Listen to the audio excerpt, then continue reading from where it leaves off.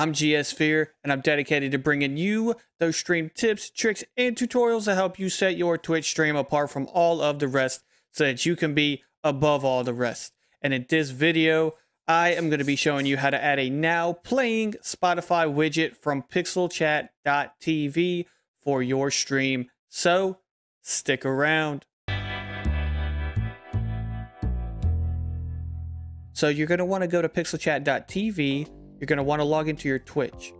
So after this, you're going to be brought to this screen. Go down here to overlays, create a new overlay, go to the now playing, click on that, and it's going to take you over to the left side here. So you're going to want to hit this edit button. Now the cool thing about this, this app or this overlay is that you can change the style. So you can change the background tint. I have mine kind of in the middle, as you can see on the screen right now. Now you can change it whatever you would like. So I can have it really just, baby doo-doo green if I want, or I can just have it, just black or white or whatever I want. So I have mine kind of in the middle here.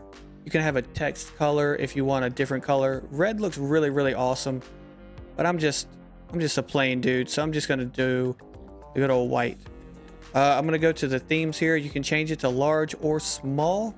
You can change the font faces down. They have like, I don't know, 10, 15 of their own fonts. But the cool thing about this is you can upload your own personal fonts from Google onto here. So I just have mine as default. You can change the width of it. As you can see, it has like a different, size across of it. So I have that at 0. You can have the corner roundings so that it's not just a block. Now the really awesome thing that this overlay with Pixel Chat offers is you can have it stay open all the time or only trigger on a command, not a song change. So I have mine open all the time just because I like to show the appreciation to the artists that I'm playing their music, especially the ones that like that I'm paying the $5 for the Monster Cat a month, but I still want to show that appreciation to those artists just because they make awesome music. So you can have that to trigger it on command, exclamation song. You can change it to whatever you want. You can have it customize the length of the pop-up when it does pop up, when somebody does click that. Now you're going to want to come down here to the account. Click here to view the setup tutorial. Now it's going to take you to this page right here, the help.pixel.chat, to basically show how to connect last.fm to Spotify and for you to use the last.fm. So you're going to set it up to simply get started. Click here and it's going to take you to this page over here. Now I'm not going to show you this page just because it has my actual real name on there. So after you do that, it's going to come down here to the suggested applications and you're just going to want to connect your Spotify with last.fm and hit connect. Now once you have done that, you are amazing. You're good to go. You just get your last.fm username and then you just plug it in to the last.fm username. So what we do after that is we're going to come down here to the home menu, overlays, and then copy this link right here. And then we're going to show the display capture.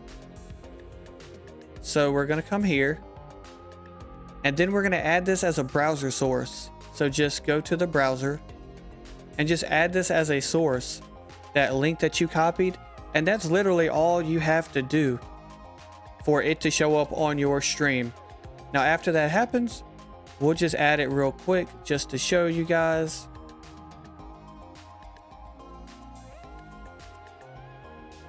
And it should show up, and there you go, right here.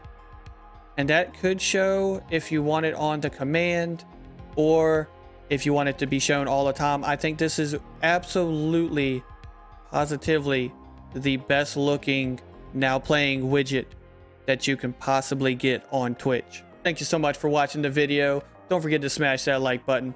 Also leave a thumbs up in the comments if this video did help you out, just so I know how many people it helped out.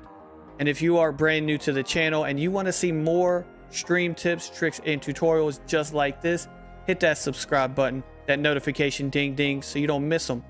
Thank you guys so much. I'll catch y'all in the next video. Peace.